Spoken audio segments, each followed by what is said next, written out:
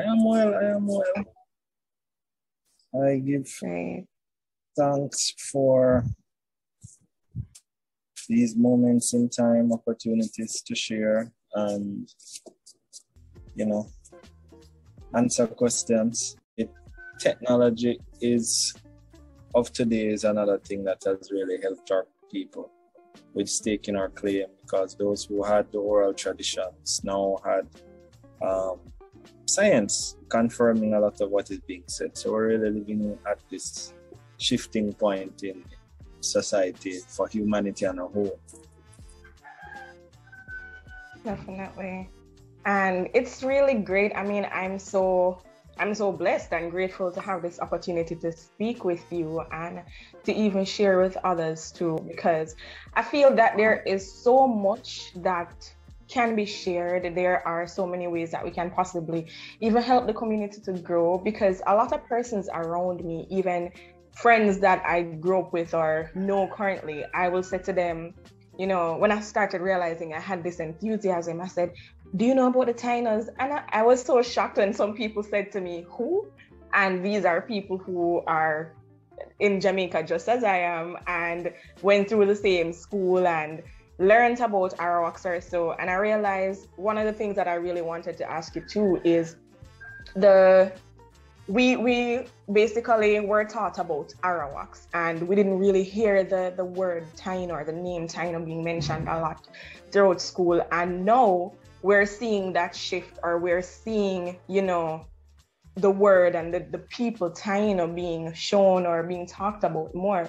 And I wanted to understand a little more of what's the difference, if there is a big difference between Arawak and Taino language. But, you know, it's best to ask you who would know so much more about this.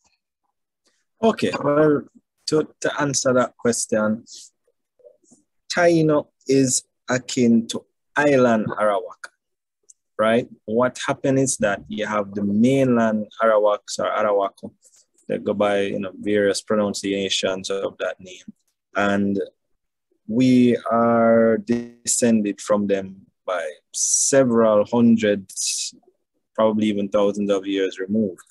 And as a result, unique cultures were created, unique admixtures were created on the islands, because there are other waves of people that were on the islands that were Arawakan people before.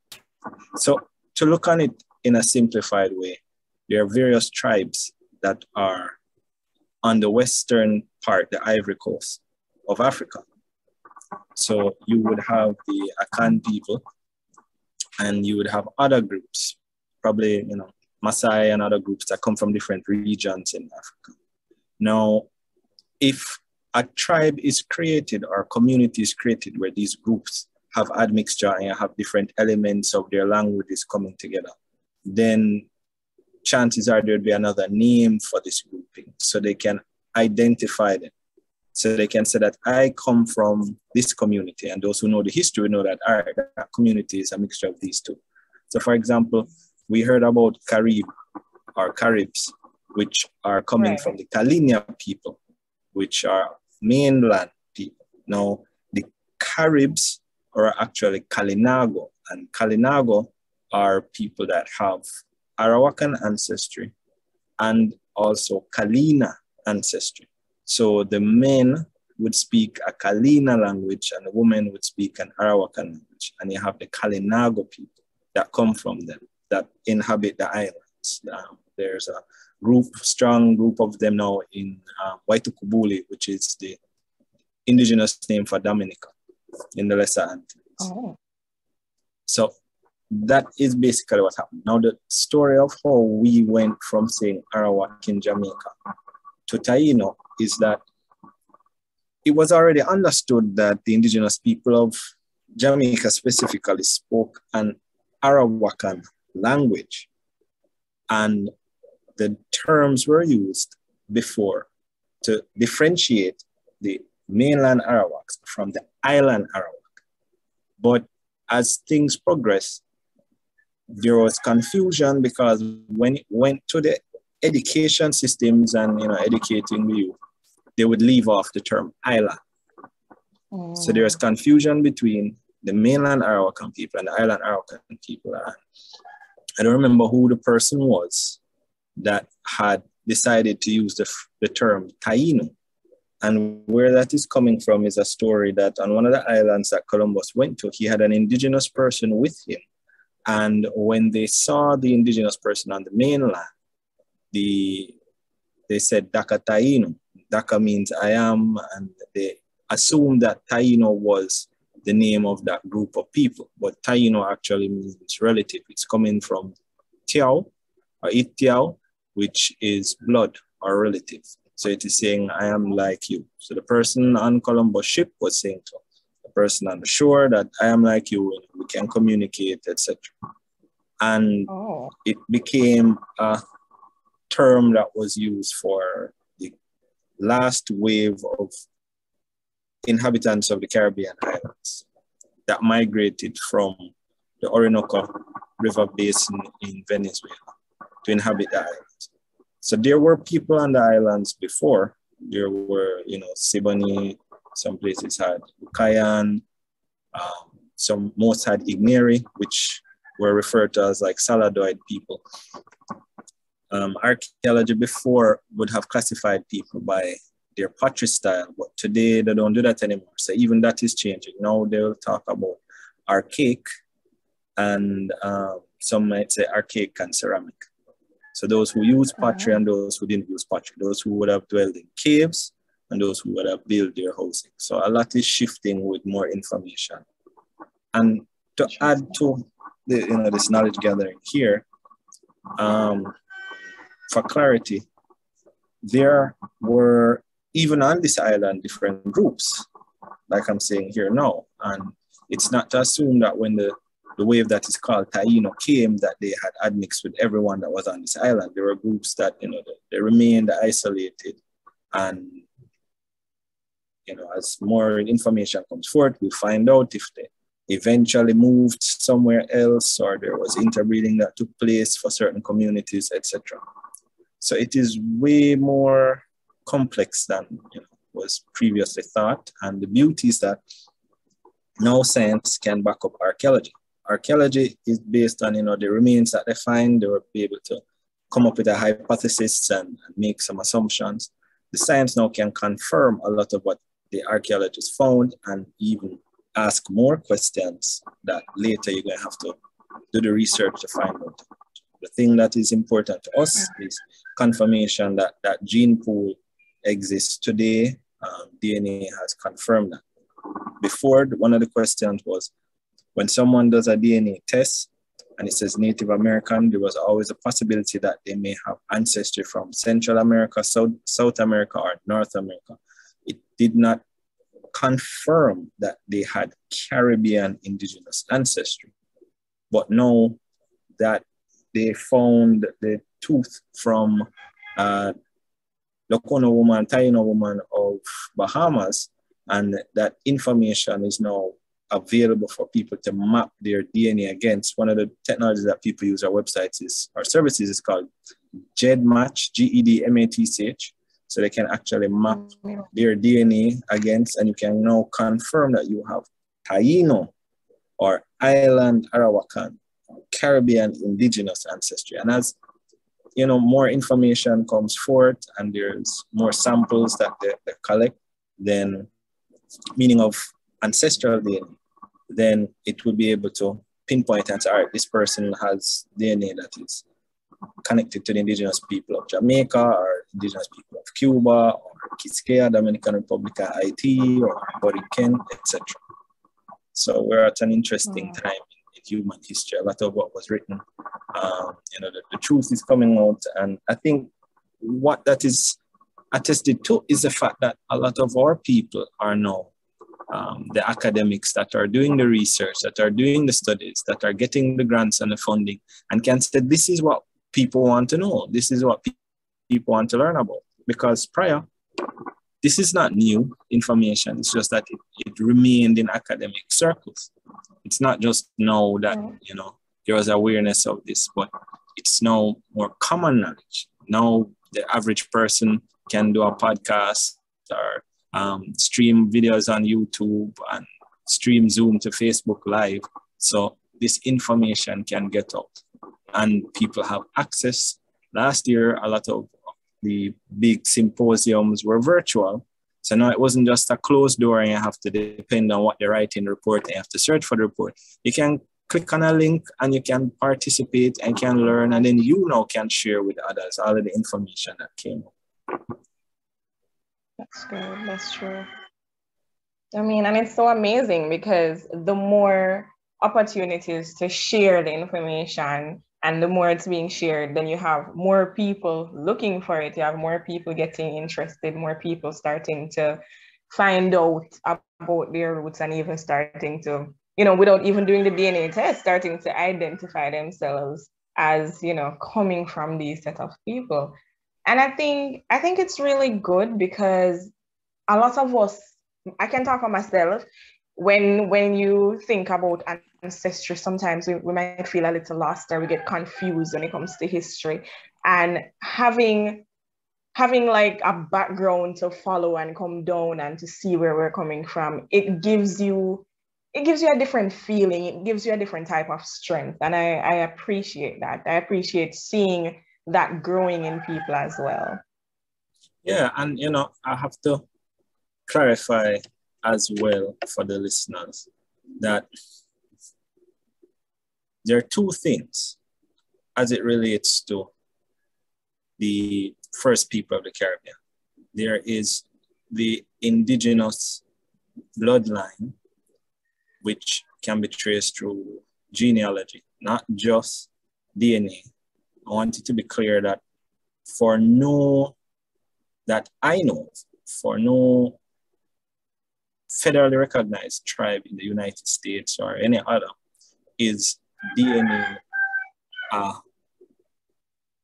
mode used to confirm connection to a tribe, or nation, or a group, or a community. Now, that might help the individual, but it is not necessarily something that is a prerequisite.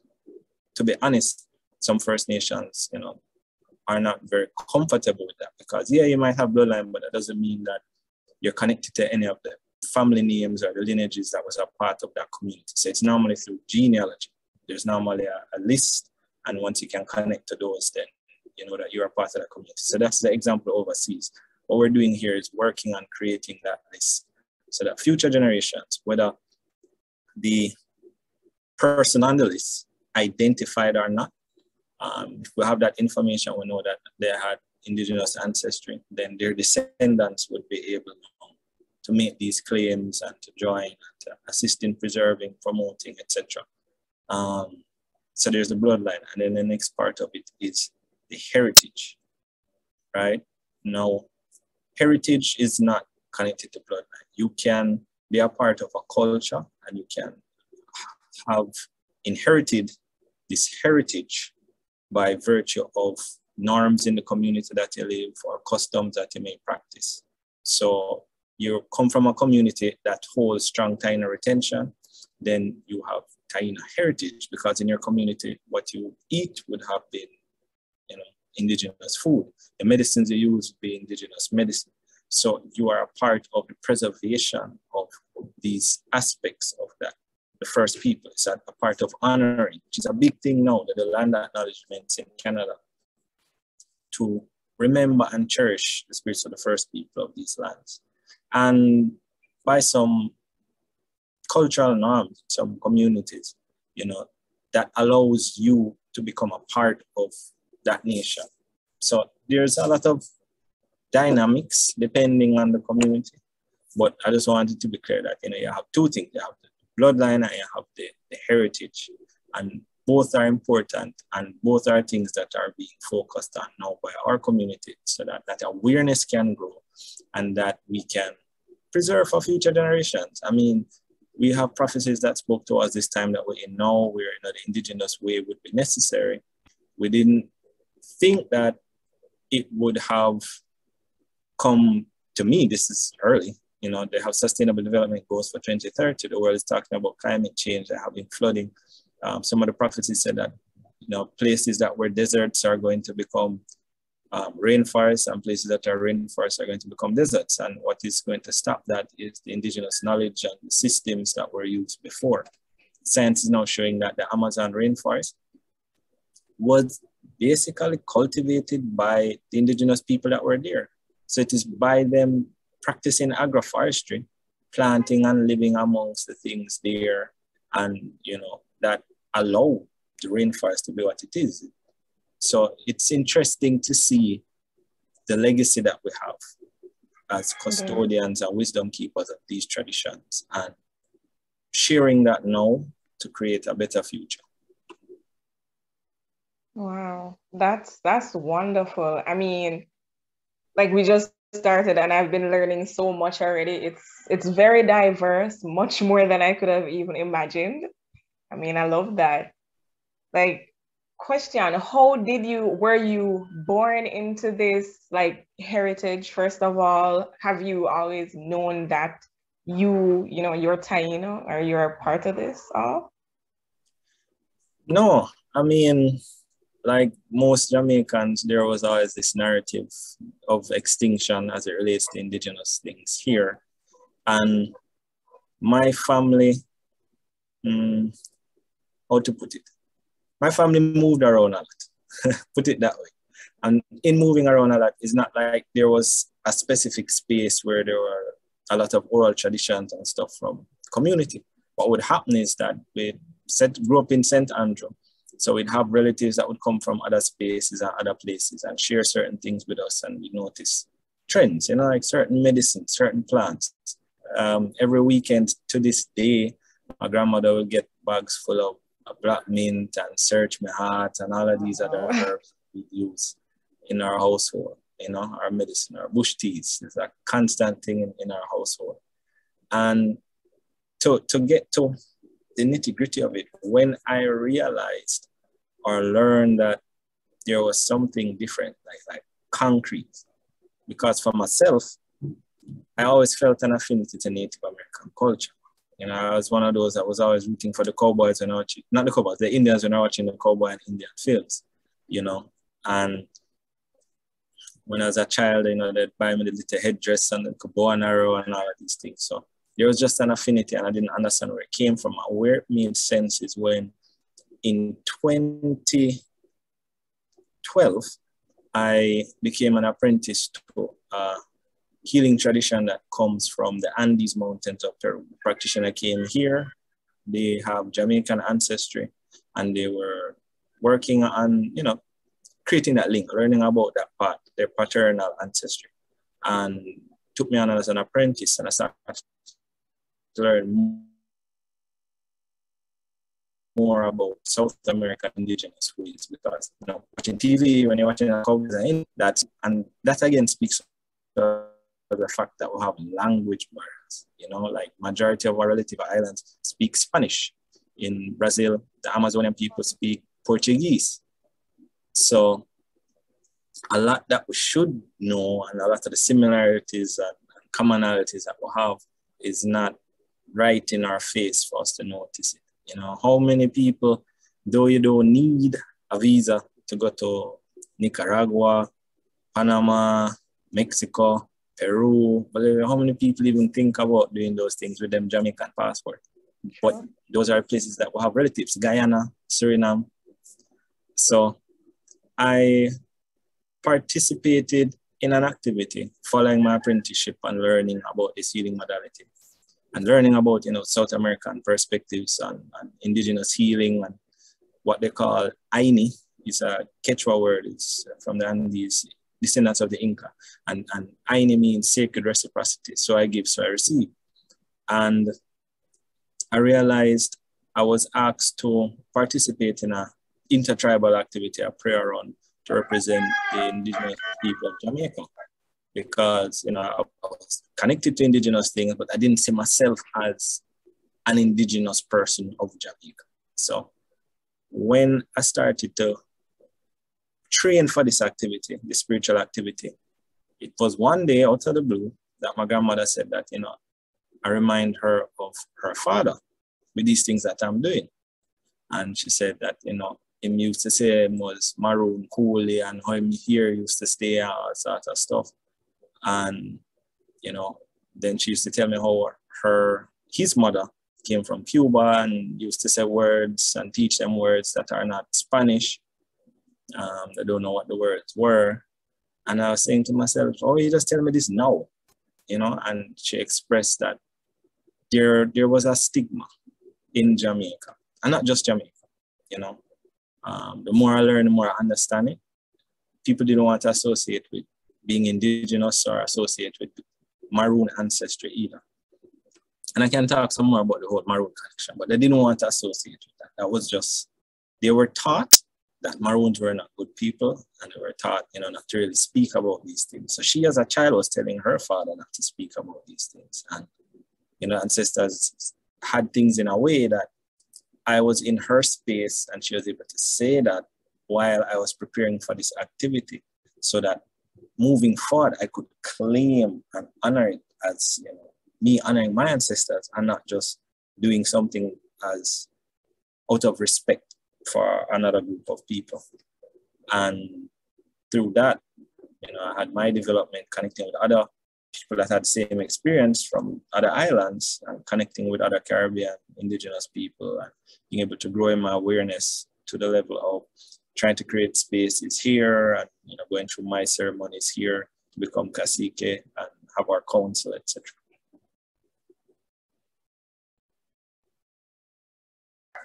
Wow, I love that. Like, I mean, the whole transition from your grandmother telling you, it seemed like at the right time she was telling you all that information about your ancestry and just coming down and how your grandfather and, you know, coming back from his mother.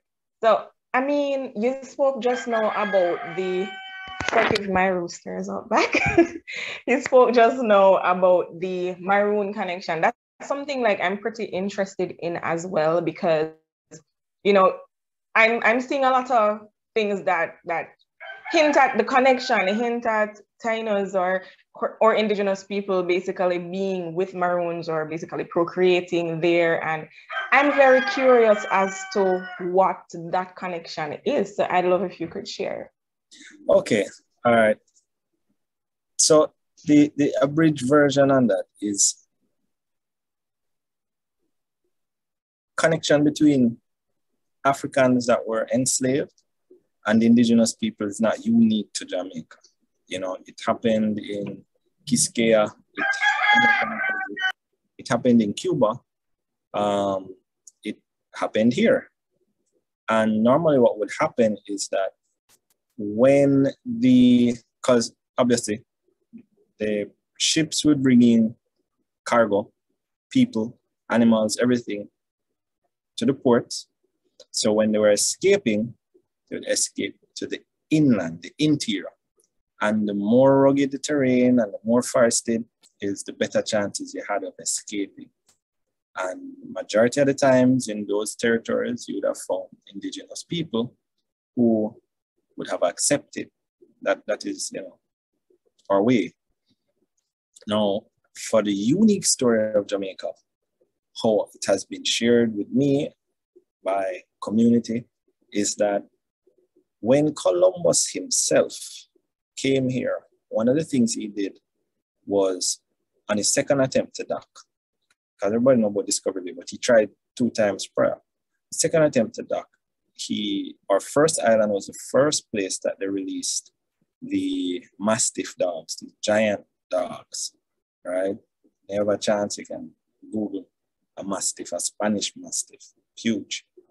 And, you know, they came on the shores and were attacking our people, and a lot fled to the mountains. But even before then, there were those who were aware, because there was a connection network with some of the communities. Because as I said to you before, that you had different groups here, even if they were of one tribal nation or bloodline, etc. You know, you'd have different pockets. So some had some information that the others didn't have at those points in time. So there was a group that went up into the mountains, and they were able to stay there because when the Spanish came here, they didn't find much gold. So this is another myth that I'll take this opportunity to to just get rid of. The truth is that our indigenous people were not treated as harshly as the others for the main fact that there was not much gold found here. So those stories about people finger get cut off and them have to weigh gold in the Dominican Republic, and if they don't find it, there's all of this chastisement. There was not much gold here that was found. So we didn't have all of those harsh treatments. And what happened is when they came here, they wanted to settle here. So it wasn't really protected. This would have been like provision ground for food. So they had pigs that they brought here, they had cows that they brought here, they had horses that they brought here. And some of the first vasqueros is the Spanish term for cowboys, were actually our island's indigenous people. Now, when our ancestors were herding these animals and taking care of them, some would run off into the mountains and not return. In Arawakan languages, we have a way of honoring the spirit of things or the energy of things. So for example, Yukahu, who means spirit, and Yukahu is one of our semis. Yuka is our word for cassava. So Yukahu is the spirit of cassava, who is also our provider, all right? Now, Simara or Simara bow is like a great bow, or some use the term for an arrow. We have other words for bows and arrows. And the term was used for the spirit of the bow or the spirit of the arrow, for those animals that ran off into the mountains and would not come back, meaning they took flight. That is what that meant, right? Now, understand that there were no words for these things before. Sometimes myself and my relatives from Kasike clan, which deals with the language resurgence, will get things to translate, and it is a headache because these are just such foreign concepts, like try. The word try is a foreign concept. We do or we don't. So there's no try. So just for an example. So that's what that meant, that the Cimarabo, which from that word came cimarron, which the Spanish had. And then the English now would come up with the term maroon. So some I've heard have an issue with it because I thought it meant wild animals or wild boars. But you have to also remember that indigenous communities respect the spirits of animals and respect the lessons. So I would say on record that the pigs that were brought, that were domesticated, that ran up into those mountains, adapted to the environment.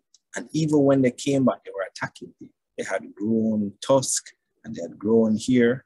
And to this day, they're descendants of those animals still in the mountains today in Portland. So I think that is something to be proud of and not something to be ashamed of. But that's all dependent on the perspective that you have. And when you have an understanding of indigenous ways of honoring the spirits of things, then you see that that was praise, that these domesticated animals or that domesticated spirit could end up in the mountains, survive, and return with another form of a warrior, of now the one that can hunt, that is hunting. So from that, the Maroons now, the next part of the story is that when the Spanish released the enslaved, this is what was done when the British came. From a European narrative, especially English speakers, which are the British, the concept is that enslaved refers to people of African ancestry alone, and that at that point in time, all of the indigenous had died. But the indigenous were the enslaved, as well as those of African ancestry that the Spanish had brought, most of which were actually from, in those initial phases, from Europe, not from the continent itself. So this was the start of the Maroon communities, and a lot of this can be confirmed by historians and those who study the Windward Maroons, Maroons of the Blue Mountains, initially. The other part of it is, critical analysis could clarify a lot of these things for us. The reality is that if I told you that I am not feeling well, so you're going to have this interview with another counselor, that doesn't automatically mean that I'm deceased. So the fact that they had to get more labor to work because the indigenous was sick did not mean that they had died. So that is also another fact, right? There are records of baptisms and that took place and stated these people as Indians, indigenous of Jamaica. And there are other records as well that confirm the existence of our people. But carrying it back to the main point is that, yeah, from Cimarron, a Lokono word came, from Cimarabo came Cimarron, came Maroon, and there were communities up in the mountains prior to Columbus. After Columbus came, when the British came and the Spanish released the enslaved, and even after that, because telling the story from a Yame Taino perspective, what happened is that there was a shift in power with the influx of people of African ancestry that went up into the mountains, which that is another story for another time.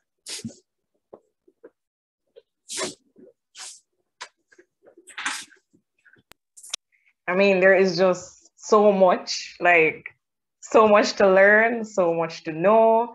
And one of the things that really touched a point with me is when you said that, the indigenous people, they honor the spirit of energy, they honor, that spirit. There is something that, since I was a really little child, has always been in me. It's mainly with like plant life. Trees, I would go outside and I would hug the tree and I would just try and just feel. People used to think I'm crazy. I would go and I would get some plants, having no idea what they were, and I'd be out there saying I'm making medicine. Before I even knew what, for example, leaf of life was, I was just getting a random leaf and trying to grind it up, and I say I'm making some medicine, and I would do all these things. And having grown into an adult, my household, there's always bush tea. Every time there's somebody sick, I'm going around, I'm looking on the internet, I'm trying to find what works for what. And there was a time when I had to, growing up under the guidance of my parents, I had to be on medication for all sorts of different things. And being an independent adult now, I have found where it's been like 3 or 4 years since I've actually taken medicine, and I've been the healthiest I've ever been in my life. And because of that, I feel such a deep connection with plant life. I would go and I would touch my plants and I would say thank you. And if I'm going to break something or pick a leaf or something, I'll say thank you for the healing. And a lot of persons have called me crazy for that, but you just saying that, honoring the energy, honoring the spirit, it gives me life, because I'm saying I am not crazy. So I really am learning so much more. And even not knowing, not doing any form of genealogy checking, just based on what you said about heritage, I am feeling even closer and, feeling like I need to honor that heritage even more, because I feel so many things happening naturally with me, and what you're talking about now, I can relate to some of them. And I read, and you just said this as well, when you started with medicine practices. And I know that a lot of the stuff that we're using today, like bush medicine, bush remedy, it's coming from our indigenous past or heritage.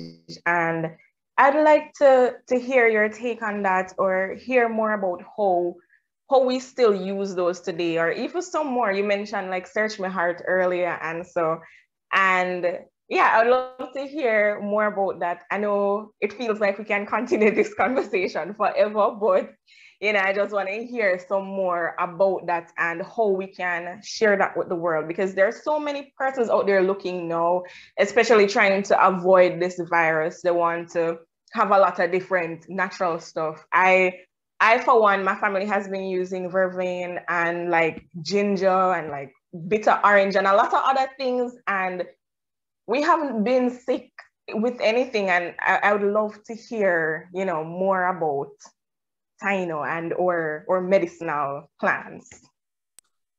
Well, I always lead with Search My Heart because the interesting story of that plant, it is endemic to Jamaica. It's nowhere else in the world. So the fact that we use it, we must have learned how to use it, you know. Wow. And that again is confirmation of that retention. As it goes towards medicines, medicine comes in many forms. So you have the plant medicines, you have the stone medicine, you have the animal medicine. And when I'm talking about that, I mean what it is that we learn from them, what is it that we garner from it, right? Through observing. Sometimes you don't have to go there and take things, but to observe. You observe the mimosa pudica that we call prayer plant or a sensitive plant, and how does it protect itself? Closes, it folds when there are things that may attack it. And when else does it close and fold? At night, it closes, it folds to rest. So in that, there's a lesson through simple observation that there are times in our life that we need to go inward and we need to focus on those things that are taking place. Yeah, there's the physical stuff that so many people can speak towards, especially now with a virus going around. But what about the internal stuff? What about your feeling of well-being? How are you coping and managing with the fact that there's this semblance of captivity and you don't really feel as free as you used to because there are these restrictions? How do you deal with that? By, you know, the sensitive part, by going within, by locking off from those distractions. And there are lessons in that. There are lessons that we gain from the sun. You know, that's that anchor in our life that we connected to. The sun is a great provider for the plants, for all of us. And every day, you know, we, in our traditions, we greet the sun. So we try to catch the first rays of the sun. Depending on where you are, there are going to be different times. You may have mountains blocking, clouds blocking, buildings blocking, etc. But the concept is that our teaching is when you get those first rays of sun, with it comes wisdom and an understanding that whatever it is that you're worried about or you're struggling with, when the sun rises again, there'll be another chance, an opportunity to start afresh, to start anew. So you don't allow things that happen within 24 hours to bog you down. You know, the sun rises and the sun sets. That's also symbolic of life and of death. You know, when we have an elder that passed, we honor them at sunset. So at sunset, that is when we speak towards them, because our traditions teach that, you know, where the sun sets, that's where the ancestors rest. We call that Koabe or Saraya, you know, sunset. Karaya, it's appearing, Saraya, it's disappearing or shifting away. So there's medicine in the observations of nature as well, outside of just the things that you can use, you know, topically or ingest. Medicine is in the wisdom that you can garner from observing these things. We recently had, this is dry season. Dry season starts from November, or really like December 21st, but from November for us on the island. We really have two seasons, dry and rainy. And from December until around May, when the rainy season starts. But we've been having a lot of rain in the start of our dry season on the island, several parishes. What does that mean? How are the animals reacting to that? That creates an issue because it requires adaptability, but it is still not something new, right? So there are shifts that need to take place. Now, they weren't prepared for that, right? The birds that setting up them nests expected to be dry season, but they're able to be so connected with everything around them, they know that they're going to have to delay what they're doing so that they can be at the right point in time to reap when the rainy season comes and you have this abundance of fruits. Animals like our coney, which still exists, would be doing similar. They want to ensure that they have the young when they have time of fruits. The 16th, yesterday, was full moon. We call it Abinaka Kishibu Kati, which means the dancing full moon, because a lot of courting rituals taking place, like with our crocodile, with our herons, so that they can have their children, their young offspring at the right time when there's that abundance in nature. Now, likewise, that they could adjust and realign we too have this lesson to adjust and realign this pandemic, which is now becoming an epidemic. So it is going down a little, but it's still for us to be mindful and of what is taking place around us. And then carrying it from that external, larger view to the internal, smaller view is for ourselves. Plants that help with our respiratory system, practices that help with that is the medicines that will be used now. So right now there'd be steaming, you boil some plants and some pot and you cover your face and you inhale it. Most things that people would use now is like albus oil, eucalyptus oil, to really clear up your nasal passage and clear up your lungs so that you can breathe properly. Outside of that, you take bitters like bitterwood, things like that to help your body to strengthen it, to help it to push through any bacterial things that may come into your system. And then all of these things, are part of our retention as well, where bitters are more inclined to African culture's roots, are more inclined to indigenous American culture, fermented beverages. So these two have a part. So when you're drinking root from the rootsman, the sarsaparilla and the cheney, those are actually indigenous medicines coming from South America that were brought here as well to propagate the island. And you're aware of our fruits and our vegetables that are indigenous too.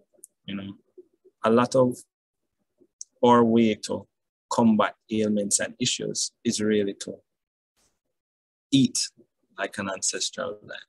And it doesn't mean, and I use the word diet specifically because yes, it would be good if this were everyone's way of life, but we understand that in today's world, everyone is not growing their own food.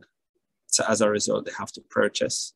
And the fact that they have to purchase, then economics comes into play and affordability. So that is why I use the word diet. That even if you're not able to maintain that for, 365 days, having portions or months at least in your life where you're trying to eat in that way, that clean way. And that is what it is, clean. It's not about, to clarify that, it's not just about eating vegetables, but where the vegetables coming from, And it's not about food shaming at the end of the day, affordability. We're going through certain things now, and these are things that our ancestors went through. There's this concept that when Columbus and his people came, that people were still eating iguana and coney. No, they had goats available, so they're eating goats, and they had pigs available, so they're eating pigs. And that is why people still know how to hunt them and set traps and all of these things now. When they didn't have domesticated birds, we'd make calabans and we'd catch wild birds. So all of these things are a part of that adaptability, as I was saying earlier, that's how things are in nature.